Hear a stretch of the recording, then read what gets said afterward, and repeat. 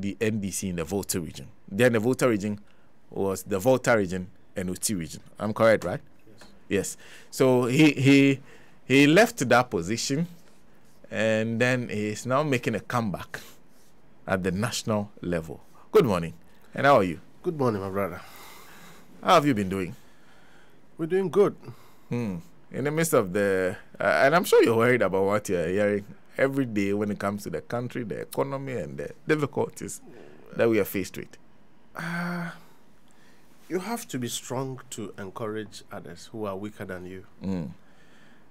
Because the biggest challenge that all of us are confronted with is the Constitution of Ghana. Okay. But for the Constitution of Ghana, Nanado's government should have been dissolved with immediate effect by a mass action. And the dilemma of having to battle democratically whether or not we should wait up to 2024 and what would happen to the country from now till 2024. And so if you wake up with these nightmares, you will only pray to God and encourage yourselves that something mysterious will happen. As we speak today, I don't wish well for Nanado. You don't wish Nanado well? No. Please get closer to the mic for me. I don't wish him well. The least of it. What do you mean when you say you don't wish him? I don't wish him well. Anyone whose actions will expose a country called Ghana, a very beautiful country called Ghana, to this level of hardship is a demon and not a human being. I don't see Nanado as a president. In the midst of it all, the fragrant display of arrogance, opulence, disrespect cannot be coming from a president who is not a young man that we can say exuberance, but an old man, an astute politician, someone I think have survived the waves of politics in Africa, to deliberately plunge the nation into this kind of chaos because of selfishness, self-centeredness, greed, and a mentality to just steal and dissipate the state with its coffers, taking advantage of weak state systems, is very unfortunate. This is not a president Ghana deserves. On any day, look at how much prices we buy fuel today. Look at dollar rates. Look at school fees. I can only imagine because, I'm a product of poverty. Where I come from, I'm a product of real poverty. So I have felt the pain of poverty from childhood. To sit here and to imagine the people who are going through all of this trauma, the pain that you walk on the streets of Accra and you don't have one cedi in your pocket the whole day. Your mother or your father is lying in the hospital. You can't even get proper health care, let alone to have the money to pay. Not because God hasn't blessed this country, not because we don't have people. Yes, we have a government that is MPP, led by MPP. This is a time to throw in the towel and call for maturity and reconciliation. This is a time to call for a round table discussion. I don't see Nanado doing that. They go and sit at Pediasi and to scheme and to cook how to come and lie. Some of us sit back and we boil. And I pray and wish that the NDC will come out of this reorganization stronger, prepared, organized, and willing to assemble the needed characters to deal with this kind of canker. Nanado does not deserve any sympathy from any Ghanaian at this time. We need to generate the necessary tension that is required to either get him out or get the country to its feet. If we wait till 2024, this country will go down. And I'm pleading with parliamentarians to immediately invoke an impeachment clause in the constitution against this president. Even if they don't succeed, they should start the process and we will support them. Okay. That is the only way to save this. You can't keep Ken, who is very incompetent, a crook, a very dishonest state official, misrepresenting figures, remove the character. You said you will not. This is the first time members of a government, senior members of a government in parliament, will stage a press conference calling for the removal of a finance minister. The problems are deeper than we think and we know. The only solution is that we can't wait any longer to 2024. This man called Akufo-Addo must be impeached altogether with this his hoodlums and crooks he has assembled to dissipate what this country has. That is the only solution. Is it fair to call them that, knowing the fact that they have also been confronted with some crisis? Which people? The NPP. You know, I don't speak on economic figures, but I have practical impact of this government. And I do know that no government has borrowed other than Nana Akufo-Addo's government. I also do know the level of corruption that have taken place. Maybe a day you should invite me to talk about this government and its ministers. The rate at which they have stole state money with opulence, wanton disregard to systems, you will cry. Well, he's Mustapha Gbande. He's an aspirant for the Deputy General Secretary position of the National Democratic Congress. Have you already, I hear nowadays you download the forms. Do you already have the forms? And have, when are you filing? I have, by the grace of God, been able to apply for a form. I have a form. I'm currently almost done with my endorsements. I'm waiting for the date for filing to come.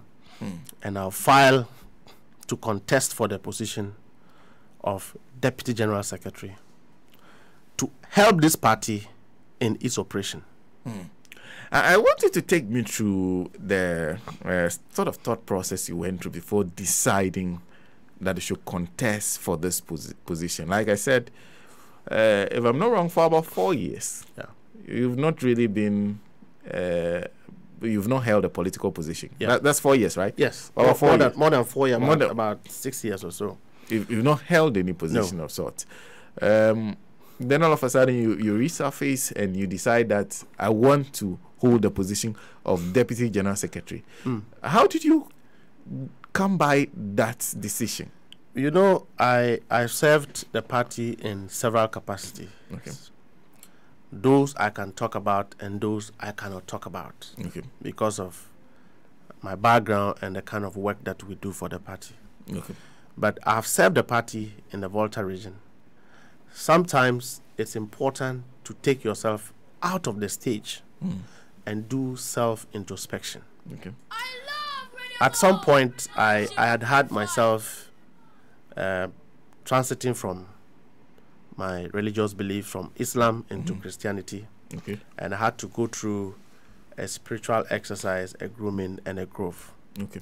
And even that, we still, did operations for the party, except to say that our system was not consolidated enough to have the trust efficacy that we can bring each other to execute an agenda. Okay. Well, what do you mean by that? What it means is that if you check 2016, after we lost election, 2020, we needed a well-coordinated front. We needed people to take responsibilities, all of us, to say, listen, we've lost election. We have to come together and work. That level of momentum wasn't there. Okay. We went into an election distressed. 2016. Yes, 2020. 2020, not Yes. 2016. No, 2016 we had just lost, and that one we're in government. And if you are in government, a lot of things happen. Okay. You know, whether complacency or whatever it is. So that mistake happened, and we came into 2020. Okay. So the pain was enough for all of us to see, but other people were still battling themselves as to whether or not they were convinced that we win election or we're not going to win election. Okay. And that made our system very vulnerable. We needed to also understand that you have to go to a match with players who has the skill set, not just playing football, but a skill set as against your opponents. Okay. So you can have the best kind of players, but if at the time they are playing, the skill set they have is not what is required to deal with your opponents, you go to the field and you'll be defeated. Okay. So those were some of the challenges that I think we got confronted with. Okay. Our national executives did their best. We had a very good flag bearer and a running mate, except to say that we're dealing with criminals. Criminals. Yes, if you had to arrest a hardened criminal, you don't go and take just anybody. The police deploy what they call form police. They don't take the regular police. They take form police. Why don't they take the regular police? It's because the criminal you are dealing with is a hardened one. We all knew who MPP as a party is. We knew who their flag bearer was. We also knew that they will rig the election. It isn't because we had incompetent players at the time. We had very good people, but we needed a skill set to deal with them as opposed to what we have. Okay. And we didn't assemble that kind of a team. The team that was assembled was competent. They were competent, but we're not. You the needed right people persons who for had the job. courage to confront these people one-on-one. You see, when you go to the battlefield and you are dealing with a lion and you ignorantly see the lion as a rat, you have made yourself a prey even before the match starts. MPP and this current setup is not one that you play with. Okay. It's one that you should be willing to shoot if they shoot. It's one that you should be willing to beat if they beat. We all knew that they had assembled some hooligans within the security setup purposely to deal with our people. We had strongholds. What is our business holding press conferences and health walks in Accra? We had strongholds. Go and do demonstration in your stronghold. Do you understand? So these were some of the things that I think that we didn't do. So I feel that, listen, let us mix characters. Okay. Let us put some ruthless people. Let's put some courageous people. Let's put some people who understands operations to help the setup that we have to confront this government so well, ruthlessly, as they have dealt with us in the past. I am one of the biggest victims of this government. I woke up one morning, went to work by 6:30 a.m. I got a call that my house was surrounded, where I slept and woke up. By the time I got back, 4 dozers had demolished everything I ever had in life. I've never held a government position. I've never taken a government contract. I suffered to get to where I am. Like I told you before, I am a product of poverty. I'm probably one of the first people from my family to ever build a house. They demolished my houses with an ex-party order. Ex-party order. Which means you were never heard on the matter. Never heard. Never. No process was brought before me. You said they. It means that you can link it to the government. The system. I have investigated the matter. I know everyone that was involved. I'm just waiting for time. A tough war is not fought in a rush. It's fought with time. The right time will come, and I'll take justice for it. The court won't give anybody justice. Anybody that sits around the court sit on top of law, yet orchestrate political activities, should be seen as a politician. But have you gone before that court? I don't need a legal justice. Because you could have gotten compensation if you had. I don't need compensation. I'll take justice at the right time. I'm telling you, we need to go after this government and declare them enemies of the state. The way they are dealing with this country and the way they are going about things, they don't mean well for this country. And NDC is the only solution to Ghana's problems now, as we stand. In whichever shape and form, you need the NDC to rise up. And you need the NDC to go and confront these people with men. Men who are willing to sacrifice themselves for a cause of justice. You see, you never appreciate what injustice means until you become faced or you come face to face with it. Look at the number of people who have died over the collapse of banks. Look at the number of people who they have just gotten out of jobs simply because you are NDC or you are affiliated to NDC. Contractors will not be paid just because they had contracts under NDC government.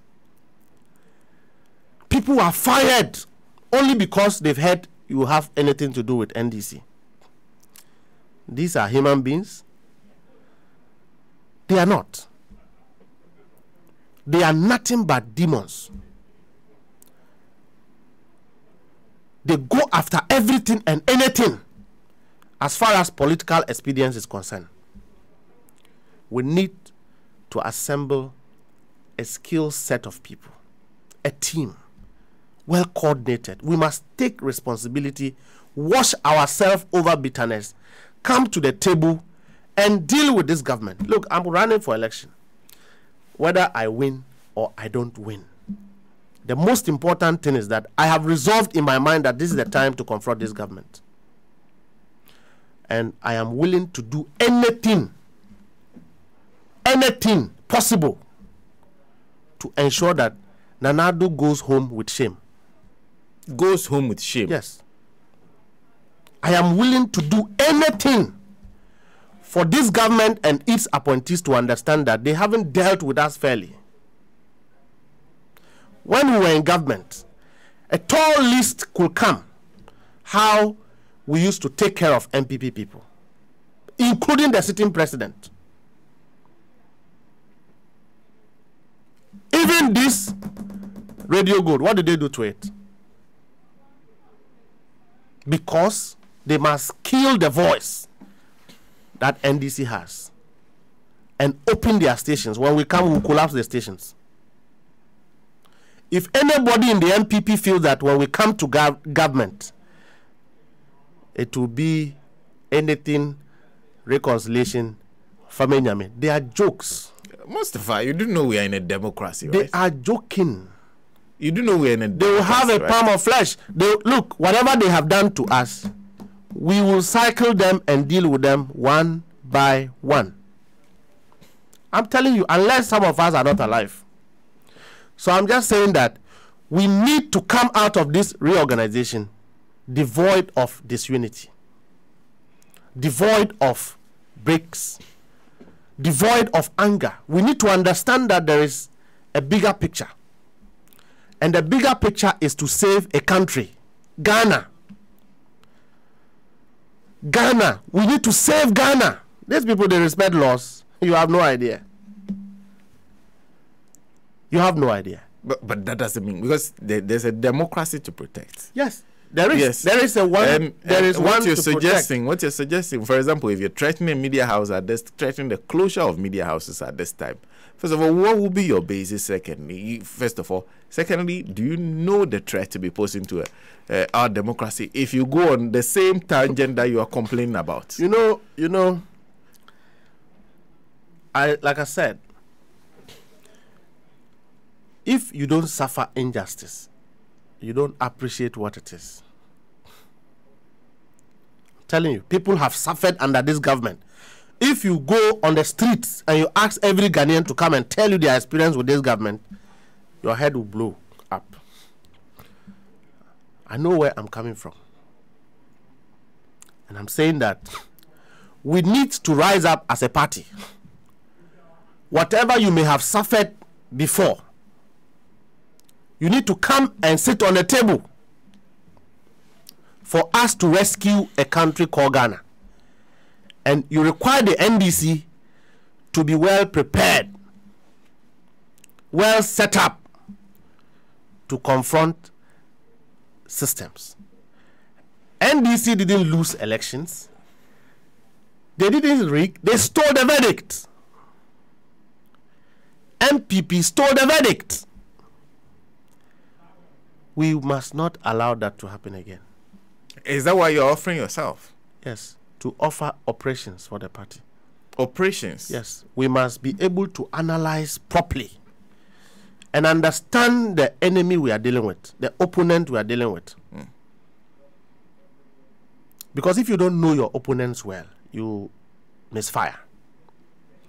We must analyze the issues, we must analyze the trends, and we must fire. We must organize properly and move forward. Look, for every troop, you require orderliness, you require discipline, and you require command. Are you a security person? I'm offering myself as a deputy general secretary of the party. But you into security? I don't know. But I'm because saying that from everything you said, it all sounds security. I'm saying that for every setup, you require order, you require discipline, and you require command. We must put our constituencies together with the needed authority to confront and resist. And that's what you're offering. That is to what help I'm the offering party for the do. party. Yes. That is what I want to contribute to the table. The planning table of 2024. Fortunately, we have a president for whose reason Ghana is still here today. We have a former president whose calm disposition is the reason Ghana is alive. It took John Mahama to save Ghana. If it was JM who did what Nana Addo did, this country would have finished. And most of us who are radicals, we are pained because we didn't agree with those positions. But JM, as he is, saved this country. And I believe that, look at what is happening today. Go to the streets of Accra. You don't require a revolution or a coup d'etat. You don't need it. We've passed there. 0.5. No civilized country should go through that process. But these people must leave. They must leave. It's a must. You see, Nana Addo being hooted at in his own hometown, in his own backyard. Ashanti region is purported to be the World Bank of MPP. That school of thought is deviated because everyone is exposed to the reality. The reality is that the country made a mistake. The reality is that we have allowed somebody who should not be in government to come to power. So I'm offering myself with my experience. I've served under the late Dr. Komreji, the General Mosquito Yaboatenjan regime. I've served them diligently. I've served the system. I've served Volta region. I was born in Oti region. Okay, I'm a Basari by tribe from the northern region. And I schooled and did my politics in the Volta region. What you also need to do is that I was born into a traditional home, raised in Islam. By the grace of God, I'm today almost a pastor. By the grace of God. A pastor. Now, to do politics, you need to understand culture dynamics, social dynamics. You need to understand the pulse of these factions that we have in our society. You need to understand how culture comes to play with politics. So when you take the whole of Oti region, the whole of Northern region, the whole of Volta region, you have a deputy who understands the culture, understands behavior. In this country, every region you belong to has their unique cultural tendencies that come to play politically. So with this huge experience and exposure, I'll be able to work effectively with my boss and any other colleague that I have to help make the operation and the administration of the NDC stronger and effective. You need courageous people who can put order at the constituencies. The NDC is a system. No individual must outgrow the system. Anytime you allow an individual to outgrow the system is not relevant. So you need people who will put the checks and balances and to put orderliness at the constituency level. You need people who have the eyes to understand that an action is a possible conflict in one constituency or the other, and to dispatch teams to go and resolve issues before they affect the system. Unfortunately today, if you look at the constituency election we are going, you have A having a group, B having a group, and we haven't been able to resolve those issues. They have its own consequences. But that's normal when you have MPs who may feel threatened by one person or the other. Of course, you know the number one rule of politics is self-preservation. You should not feel threatened if you are in touch with your system and you have an authority of the system who is able to deal with issues with equity, fairness, balance, outcomes. So devoid of who is involved, you put the system first. Yes, there are issues of conspiracy in politics. Sometimes you must do conspiracy, some other times you must eliminate by tactics and all of that. But the system must be put first. And NDC is a very strong political party today. A party that is not just a political party, is a destiny carrier. NDC carries a whole lot of destinies. And that boat must not sink. We must do everything to keep the boat afloat.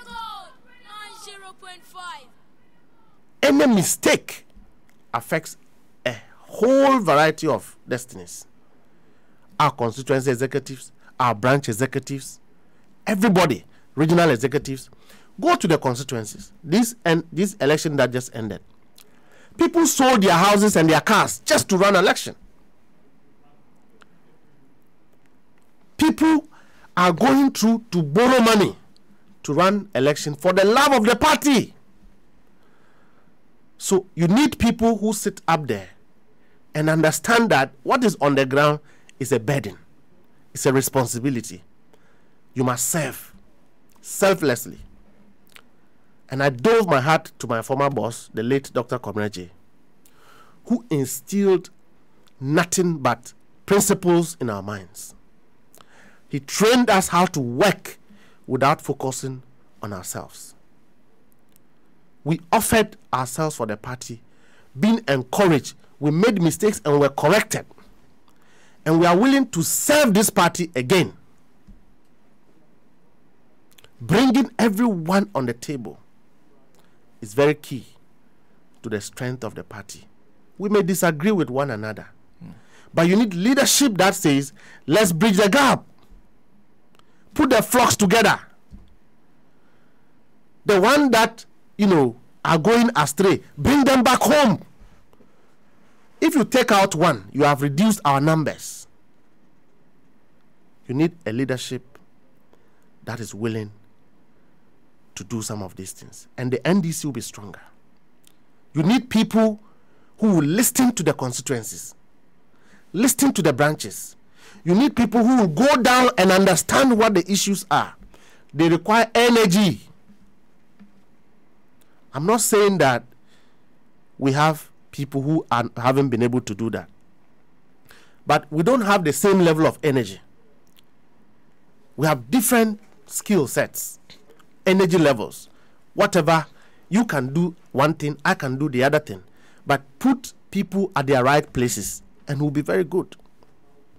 So as a Deputy General Secretary, we need to also go and do analysis in our constituencies of what we call stakeholdership. So elections are built from stakeholdership. So it's a basket of indicators. Okay. So what is the strength of the party? What are the strengths of the candidates that are coming for parliamentary, other issues, contest, fallouts, bridge the gaps? Who are the people that have deflected, or who are the people who are hurt? There will be some people who will be hurt one way or the other. You need to identify these people and bring them to the table. Even those who have offended the party, at some point, you need to bring them back to the table. You look at the chieftaincy issues, you look at religious indicators, and when you do all of this, you then look at your results in the past periods. And you synchronize all these factors, and you can come to one conclusion that you are winning an election in one constituency or the other. You require executives who rise up and to do analysis and to advance reconciliation approach to say, let us protect our MPs, but let's not create confusion. Those who are willing to contest them, let them come on board and help the MPs. When we win election, let's move together. Because it is very dangerous to open the Pandora box. When we have, as of today, automatically 36, because they are targeting one person in NDC at the court, another one of theirs is gone out. So 136. We should not open the Pandora box as an opposition. That's a dangerous suggestion to make. Let's hold on to Parliament and add more numbers. Are you suggesting that the MPs that are there currently should not be contested? No. They should not be contested. I'm not saying they should not be contested. I haven't said so. But I'm just saying that we should protect our system. Okay. At the end of the day, if everybody understands the collective target, then you are not asking anybody not to contest. And that you are building a team for a target. So these are some of the suggestions that we'll bring on board. Help the party build its systems. I've listened to you. Have you ever been told that you sound very aggressive? Aggressive? I don't know. But what I do know... Not in terms of the way you speak, but the ideas you put out, the way you communicate, the kind of approach you are suggesting. Advanced, yeah. So, you know, where I grew from, I've gone through a lot of pain, a lot of training. Okay? And I only understand that when you are dealing with somebody who, if he gets the opportunity, will put you on the ground, don't hesitate to put the person on the ground. Your battles must be fought very short and sharp. You must have a target and hit and go. Don't waste time on battles. If you prolong battles, you spend more. You have a lot of casualties. And I'm an operations person. I believe that for every activity, you must cut costs. You must save time. You must get your resource and move away. That's how I operate. Operations. Yes. But some of these proposals that you put forward, you also admit that perhaps the person who is most likely to be a flag bearer seems to be somebody who will choose sometimes to concede rather than create a situation of chaos. You see, the biggest mistake we do is to think that it is a duty of a flag bearer to win election. He is our leader. He is our president. We need to protect him. We are the soldiers. Let's go to the ground and win him an election. He has a country to build. He has a country to build. We have to go and work and make him a president. Why are we looking up to him? For what? He has diplomatic missions to deal with. He has a whole variety of people to bring together. We have to deal with elections. The party should be strong enough to deal with elections. So I'm not aggressive, as people say the negative. I'm just someone that will look into your face and will tell you the truth. I'm just someone who took away from my heart fear at a very tender age. Because the biggest killer of every human being is fear. Don't confuse fear with humility. I don't fear issues. 2, I hate injustice. I don't like people to go through what they don't deserve. I want to see all of us dealing with ourselves with equity, a certain level of decorum, respect, a certain level of affection, a certain level of love. I want to see a party that attends a member's funeral, irrespective of who that member was. Because the person was part of us. We shared common goals. Those are some of the principles I advance. And that is what determines my actions. And I act on the basis of who I'm dealing with. So when you are dealing with a larger opposition, go with aggression. Have you been speaking to the delegates about this? Yes, I have. What are they telling you? The D-Day will show. I believe that I would be one of the deputy general secretaries to serve in the next administration. But it's also said that for a lot of people, majority, one of the biggest determining factor nowadays is the amount of resources you have. Do you have a lot of it? No, I don't think so. You don't think so? No. You don't think resources our delegates are not corrupt anymore. They cannot be corrupted. You would have taken advantage of them on a certain day, but not always. We are going into an election where people need credible, strong characters to be positioned in the election. And they are going for money. We need money, but we balance it. I was trained organization. And in organization, money plays a role, but not all the time. Focus and vision determines a proper organization, and commitment.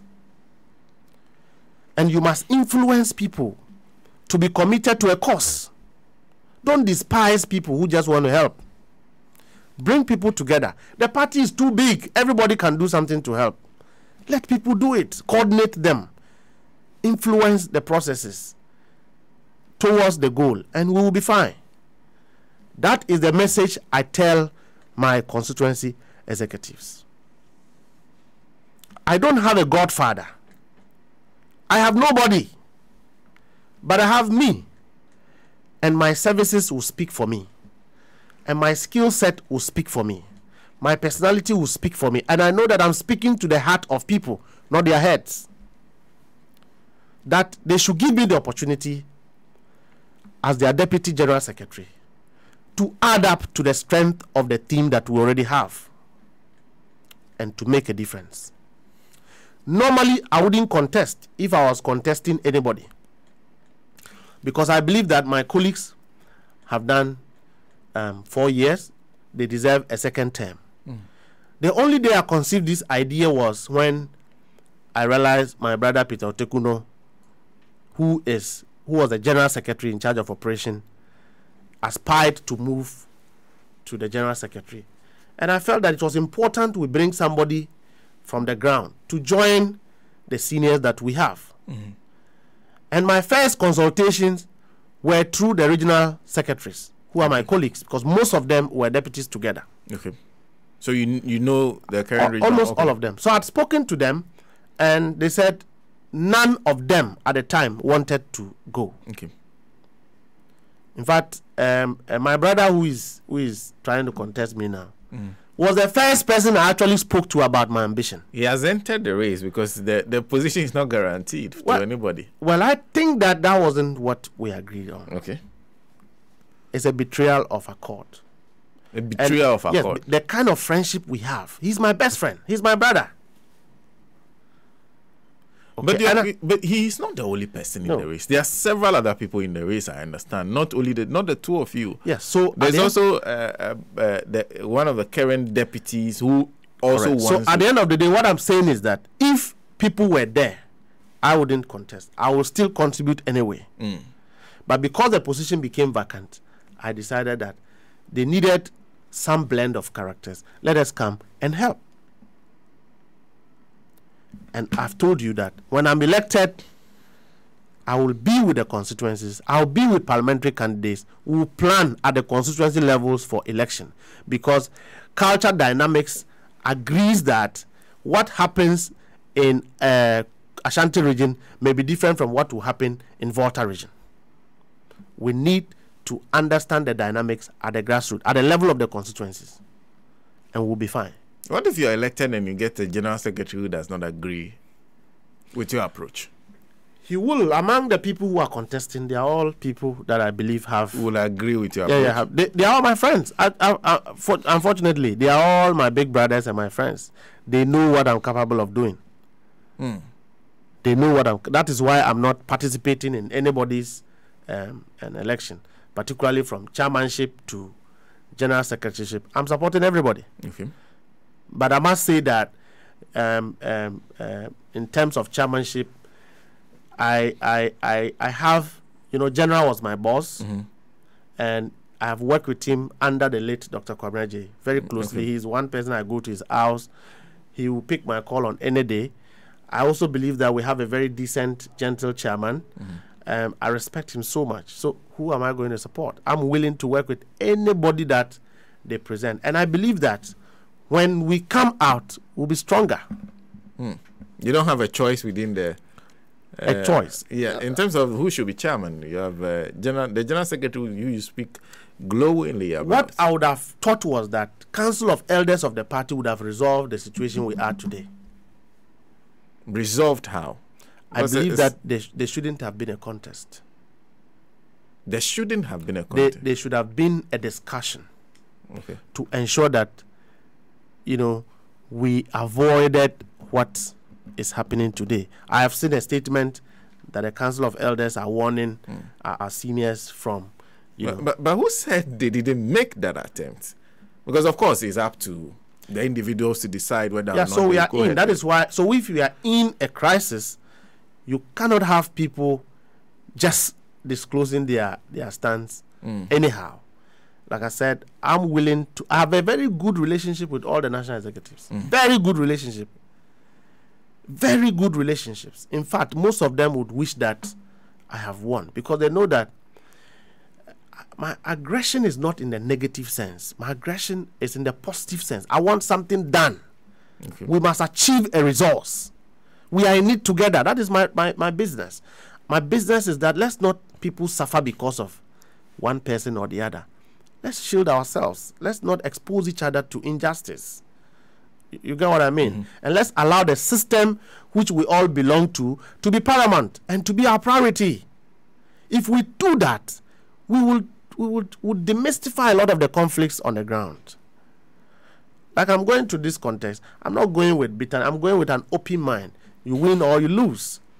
The mere fact that you had a privilege to go around the country, meet new people, meet your party people, you see the love. It's enough. I receive calls day and night. And for me, that is enough for me. It means that people believe in me. It means that me too, the son of the poor woman, the poor man in Dambai, somebody believes that I have something to offer the nation. It's enough. It may not be today. It may be tomorrow. But I so believe that with the consultations I've done, with the kind of strategies I'm advancing, with the campaign that I have, I will be one of the Deputy General Secretaries of the NDC after the election. Mustapha, thank you. I'm grateful. Thank you for joining us today. I'm grateful. Yes. I'll give you a last word for the delegates. I wish them all the best. I know they are tired because the timetable is compressed. Yeah. But soldiers don't give up. Let us get up. They should rise up again. We'll finish soon. But talking about the timetable, does it pose a problem for those of you who are contesting at the national level? Because you're now looking at, you have gone around, spoken to delegates, now you have new delegates that have to go. If you are prepared for something, you don't go complaining. You go through it irrespective of whatever side it presents. Okay. And I believe that the best test is what timetable they've given us. We'll go through it, we'll have best executives, we'll come out stronger, we'll come out willing and prepared, we'll come out organized, and the focus is to get rid of Nanado and his people out of government. The focus is to make NDC come back again and clean the mess. The focus is to make John Dramani Mahama a president again. His coming back is not just for the purposes of correcting the wrongs, but it is good for academic purposes. It's good for research purposes. It deepens our democracy. It strengthens our democracy. It shows that the NDC doesn't give up. It shows our resilience. So NDC must be positioned in a way that will be the alternative and the government after 2024. And so our delegates should be inspired. They shouldn't get tired. We know we are stressing them up. They are receiving calls, and those are our forms. We are coming to meet you. Please, we beg them. They should listen to us. Okay. And they should elect the best skill set of people for the party. And I beg them. Like I said, I'm not campaigning to them. I am appealing that they should make me their deputy general secretary and test me. Put me to test. I'm young enough to disappoint them. They will need people who are willing to be accessible. And they have Mustapha Gbande to deal with. Thank you. Thank you. Mustapha Gbande is an aspirant for the Deputy General Secretary position of the National Democratic Congress. Thank you, Mustapha, and I wish you all the best. Thank you. Yes. It's exactly 10 a.m. Before I go, just to remind you of two things. First, if you're looking for naturally formulated herbal products to boost your immune system and improve your prostate health, then MaxMed Prostate Care Capsule is what you need. MaxMed Prostate Care Capsule is designed to improve your well-being. It's effective for prostate support. If you have problems with urine retention or urinate too frequently, or you are a man you suffer from weak erection, you need MaxMed Prostate Care Capsules. And also, it's a general rule that you need to ensure that your prostate is always in good health. So very important, get yourself MaxMed Prostate Care Capsules. The number to call is 055-80-93123. Those are the numbers of Max.